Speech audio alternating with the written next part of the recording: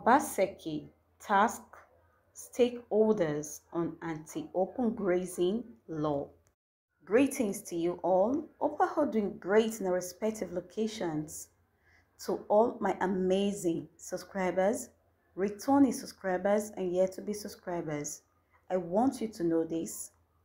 A beautiful heart can bring things into your life that all the money in the world could not obtain. I pray we all experience a beautiful Tuesday. Please kindly give this video a thumbs up and please subscribe to my channel. Thank you. Edo State Governor Godwin Obaseki yesterday met relevant stakeholders to review strategies at improving security and checking header farmer crisis in the state. Speaking at a town hall meeting on the state's proposed anti-open grazing law, he said the delay in signing the bill into law was to ensure an implementable law that would end rising insecurity and economic challenges in the state. Stakeholders at the event were drawn from different walks of life, including traditional rulers, youth groups, religious bodies, and civil society organizations, among others. There are people doing their legitimate businesses of herding cattle and producing meat, and there are criminals who want to destabilize our country and state.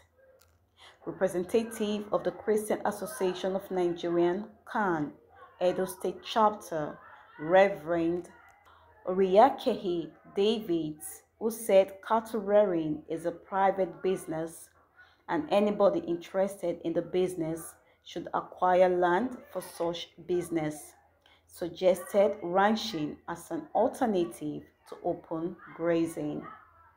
Chairman Cattle Dealers Association in Edo State, Alhaji Saeed Ahmed, said about 45% of cows consumed in Benin City and most of the south comes from the north.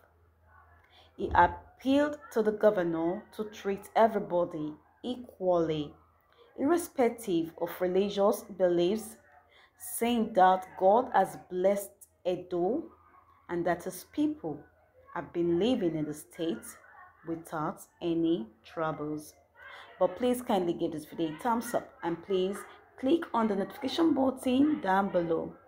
I see you. Even as you do so, may the blessings of God Almighty never cease to overflow in your lives as you all support my channel. Amen. From what the Edo State Governor has come out to say is not that he's all out on the open against the open grazing bill. From all indications, he's trying to create a medium where both the Edo people and these herders can still live in peace without disintegration. But he should also consider the atrocities the said people has caused the Edo people. He should try to hasten his proposed plan so that peace can return fully to Edo State. Please kindly give this video a thumbs up and please click on the notification button for more authentic news. Thanks for watching. Bye-bye.